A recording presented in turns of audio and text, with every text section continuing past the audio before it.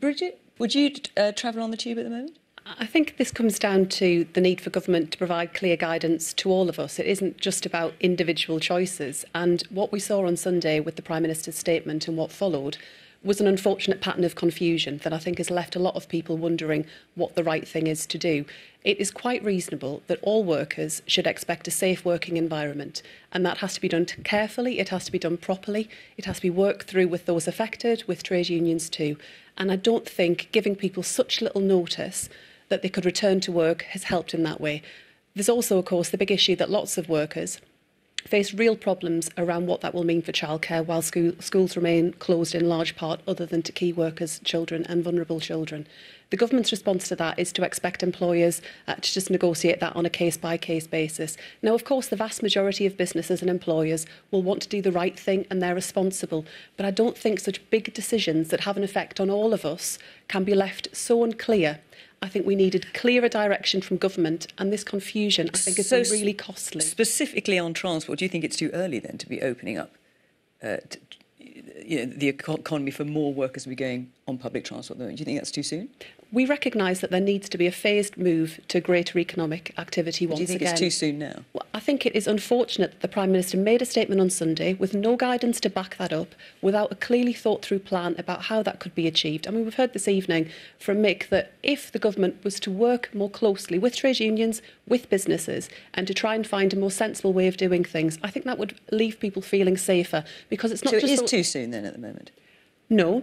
What we want to see is it to be done in a careful and gradual way. So yes, where people can avoid public transport, they should do so. Steve is right to say that, but it shouldn't rest on individuals simply making that decision. We do have personal judgment and discretion, yes, but the absence of clear direction from government is damaging. Luke, your big sigh just came from you.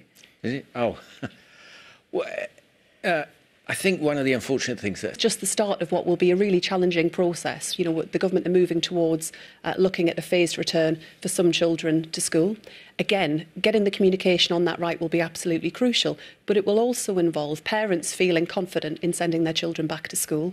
We will need to make sure that school staff, all school staff, are confident they have a safe working environment, because if we don't get that right, it will mean that children don't return. It will mean that lots of people feel extremely anxious and worried about what the future will hold. Of course, the reason for some of this worry is quite legitimate, in that our testing rates are still far too low. The government has consistently failed to meet its targets around testing. Testing is, of course, not a strategy in and of itself. It is a means to achieving an outcome.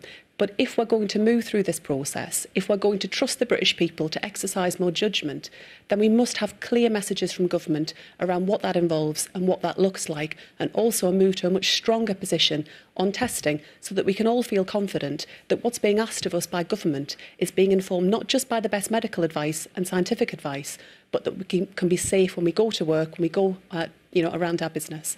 And can I be clear, in terms of Labour's position, are you supporting the Conservative government's position in England, which is to ease a lockdown as it is at the moment, or is Labour more supportive of the Labour government's position in Wales, which is obviously to keep the lockdown in place? Throughout this process, we've said that we'll work constructively with the government. We want the government to succeed because it's vital for the country at a time of national crisis that we have that constructive relationship. So we've also said the Welsh are wrong?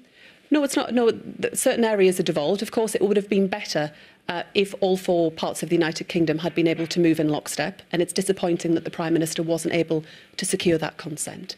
But what we will need to see is much greater testing, so that we can be confident that all of these measures don't see an increase. I hear you. You made that point very clear. Just to be clear of your position, you support the easing at the moment. I know you're unhappy with the messaging and the lack of communication with the unions, but do you think the right decision has been taken by the government this week to begin to lift the restrictions? There was always going to come a point where restrictions were eased. What I think is unnecessary is putting arbitrary dates.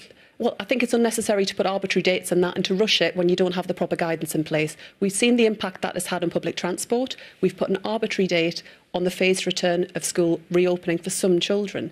It's better to get it right I'm still not than clear to if you rush think it. this is the right week. I'm sorry, maybe I'm being... Well, it's not. The government are the people that are relying upon the evidence to determine whether it's exactly the right point. It is not for us to provide an alternative narrative around that. What we will do is back up the government where they're getting it right and be critical and offer alternatives where we feel that they aren't. So on testing, on the lack of PPE, on the big problems we face in social care, on the fact that a lot of school staff are worried about what's coming.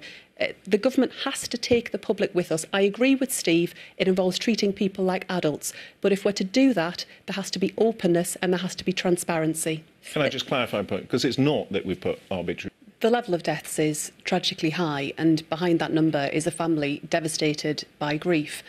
We supported the government going into lockdown. It was the right thing to do. We've also supported the government and have called for many of the measures that they've brought forward to provide support to workers and businesses to try and get through this crisis. In some cases, we think there needs to be extra clarity, further changes that are needed in order for us to... Sorry. It's classic. A phone's gone off. Sorry. Come on, Mick, sort it out. But in terms of the question, is the pill worse than the ill? I don't accept that it's a choice between saving lives, public health and the economy. The lockdown was necessary to save lives. We have unfortunately seen we have amongst the highest death rates in Europe. That is deeply regrettable and has caused grief and heartache for so many families. That's why it's so important that what comes next is right, both in terms of testing, also in social care, where we know that testing isn't where it should be, that far too many social care workers are not getting access to testing. PPE, unfortunately, still remains a problem. But there is a lot of anxiety around what will come next for the economy. That's why we support the government in taking the steps that they have to protect jobs and living standards in businesses. But there will now need to be conversation around what happens next. So yes, job retention, but also job creation and a plan to get the economy moving once more. There's another message has come in from David Colby. Why wasn't strategy built around the mortality?